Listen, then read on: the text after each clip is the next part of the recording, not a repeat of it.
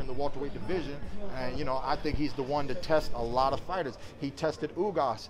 We saw something good out of Ugás in that fight, but he didn't get the judges to give him the fight. He showed great boxing technique, but at the end of the day, man, you know, he's got another chance to redeem himself tomorrow night, and I'm looking forward to that. So do you think it's legit when we called Terrence Crawford the #1 best pound-for-pound fighter in the world? No. Oh, #1 pound for pound. He did great things at 140. His very limited resume at 147. I think he'd have to go through a few different names at 147 before you can fully legitimately say the things that just came out of your mouth. So who's the best pound-for-pound fighter in the world? I don't know. First off, that's a wish list. I don't think it's a real thing. I just think it's the biggest debatable thing on the planet, pound for pound. I used to argue Andre Ward was pound for pound, but nobody wanted to listen because Floyd Mayweather was pound for pound, and he never lost, so Andre Ward had to be #2 forever, and guess what? When you're pound for pound #2, nobody cares. I was pound for pound #7 at one time. Nobody cares, okay? The only thing anybody's ever gonna talk about is pound for pound #1. So you just put Crawford up in there. I don't know if he really deserves that title, but I don't think it's a real ranking anyway. So he beat Sean Porter. You want that fight? I take all fights, especially I'm strapless. Where the straps at? Where the cash at? Where the straps at? You know? Deontay Wilder, Tyson What's Fury. the hardest thing to get used to facing Manny Pacquiao in the ring? What's the hardest thing to get used to? The punch angles, even though luckily it made me smile. I love his tricky uppercut. You know, I just love it because I do it to people in sparring all the time. So I felt like it was a veteran move, but I was like, inside me, I was like, yeah, I know that move, Manny. Nice little move. You know what I mean? It's like being on the poker table and getting bluffed with like deuce 7. Like certain veterans, they can just outplay you. They can do things. And Pacquiao, I was saying it today. You guys are working, I was working, and I said it today that Pacquiao's been through everything. He's been through everything a fighter can go through, from being knocked the F out to winning all these world titles to always being the small guy at 147. Can you ever make him feel uncomfortable? Step on his foot, Ugás. Step on his foot, you know, and you won't be the first to do that. But I'm just saying, how can we make this guy feel uncomfortable? You know, I mean, he's a legend amongst legends. I just love, we have to acknowledge, this is 2 years after his performance with me, right? He did take damage in that fight. Let's acknowledge this, okay? It's 2 years after. The later rounds were favoring me. What's gonna happen this time, 2 years later? I've never seen Ugás fatigue in a 12-round fight. I've never seen that. I think that's one of his strong points, you know? But Manny Pacquiao, his angles, he's already a small guy. The moment he put his hands up, I said to myself, what can I hit? The target got so small, you know? It's like a game, and it's like, here's the target, and then you up the difficulty, and there goes the target, you know? And then when he ducks and he shoots in these angles, you know, I'm right-handed, but he's left-handed. When he shoots in this angle, but after you punch, you roll.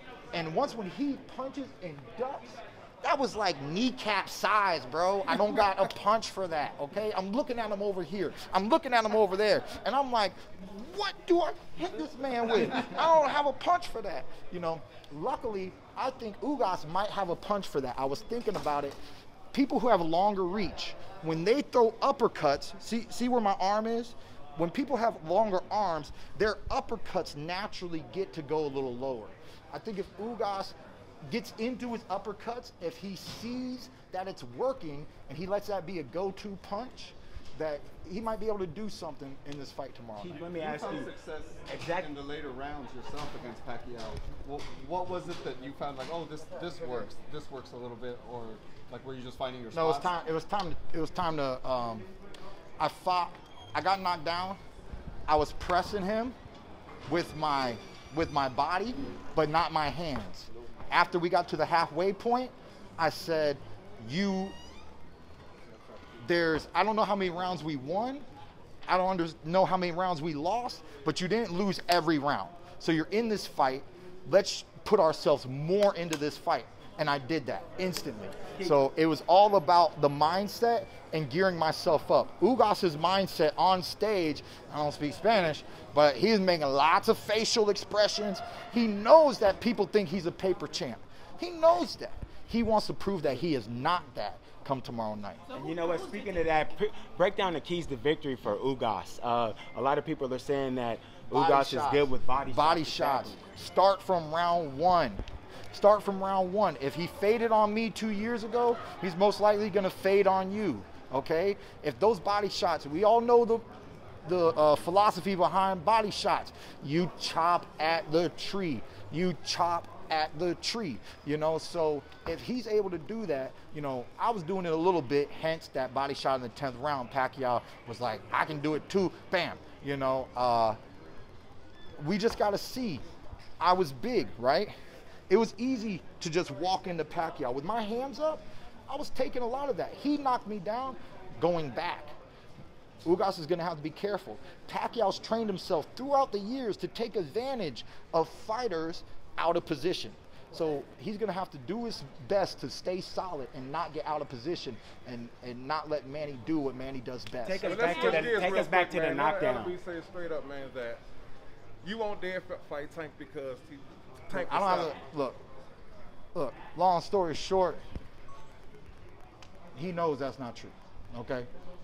I don't know what he had in his cup that day, all right? He knows that's not true, you know? I think it's you know, I don't have to know boxing news because I get phone calls, I get text messages. The fans love this shit, you know? Some people don't think it's the greatest fight, but some people are very interested in it. So at the end of the day, if he's moving up into welterweight division, he might not fight Thurman today, but if he's really in the welterweight division, I mean, it's Thurman versus everybody. Well, and LB should know that. How serious do you think they are about it? They ain't type of Zero. paperwork? Look. I did not tell you earlier, this is my mouth. You see my mouth. You see me talk out my mouth. I have not seen Tank Davis's mouth do this. I'll fuck Keith Thurman up. You know what I'm saying? I'm going to knock Keith Thurman the fuck out, okay? I saw Leonard Ellaby make a comment on Twitter. That's what came back to me from another somebody just like you. When you come at me with questions, Thurman has answers. They said, he's getting ready for this. He's got an answer for Thurman. I was here in Vegas last night. I was bored. I watched the video. Dante Boxing. I watched your video. Where was Tank's mouth? You said his coach said this, and somebody said, where's Tank Davis at? You know what I'm saying? It's like when Danny Garcia, his daddy did all the talking. Why do you think, man, when we got into that stare down, go watch that stare down. That was the best. You want to know why it was one of the best? Why was the best, man? Because Danny stepped up to me, long hair Thurman, stepped up to me, right? And then I don't know what he thought. I was in middle school or some bullshit. He thought I was in middle school. This boy, I will let you hit me square up before I step back from you, boy. And that was the moment right then and there. All that trash talking from his daddy, I made you jump out your shoes, Danny. Now see, it's different. It's different if in every face-off, this was Danny Garcia. Like just all up in people's grip. Look, man, he ain't never did that. He ain't never did that, but he wanted to do it to me. Why? He wasn't scaring me. He was showing me how scared he was. You know what I mean? Look, that's why I'm saying, when other people do the talking for you, Thurman don't take it serious. And at the end of the day, I was trying to tell Ness, I don't know if it was in his clip, I love Tank Davis. He's exciting. I love him as a lightweight. The moment you put anybody in the welterweight division, it's Thurman versus everybody. Why? Because Thurman makes the great fights. You know what I mean? This fight is good. Is it going to Pacquiao Thurman? She already shouted out. I heard somebody, Pacquiao Thurman 2, right? They already just shouted out, right? We was trying to get Ugás earlier this year. Thurman Ugás is a great fight. Thurman Crawford is a great fight. Thurman Errol Spence is a great fight. Shit, if Thurman could fight Thurman, that would be a great fight. You know what I'm saying? Come on. Where are you with any of those fights? Anything. Look, I don't know what's being thrown at me next, you know? But, you know, I'm here. I'm ready to get back in the ring. I hope it's something exciting. If it's just let's get Thurman back for the fans, let's get Thurman back in action, and then I have to give you something very exciting in the next quarter, you know, well, might as well say it this weekend. I would love to see Errol Spence. It was this fight right here, it was supposed to be Pac Spence. That would never manifest if I threw 15 more punches. That would have never manifested.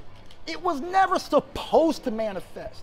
So Spence getting around that whole, I don't care about Thurman, cool. In my head, I was like, get through Pac, do whatever you do or don't do, we gotta watch it. Whatever happens, and you want that next big pay-per-view fight, Thurman's right here. When Al calls you and says, do you wanna have this big pay-per-view fight? Show me you don't care no more. And then when I come over, you're gonna come talk to me. You're gonna talk Look, to me. plus, he's the truth. That's right. You know, we all want to test the truth. We all want to shoot. I want to seek the truth. You know what I mean? Y'all should know I read a lot. You know what I'm saying? I seek the truth. I love this sport.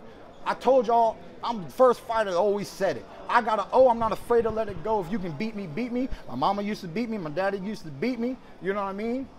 I didn't feel like Manny Pacquiao beat me, but he ended up defeating me. He gave me my first L. It is what it is. Y'all ain't never seen Thurman's revenge punch. Y'all ain't never seen that revenge punch. It's coming. It's coming next. You know what I mean? Whoever they put in the ring, they gonna get the wrath of me taking an L.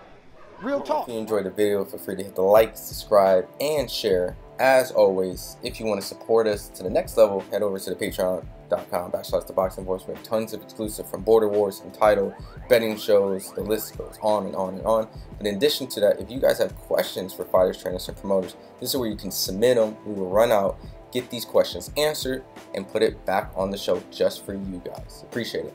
Peace.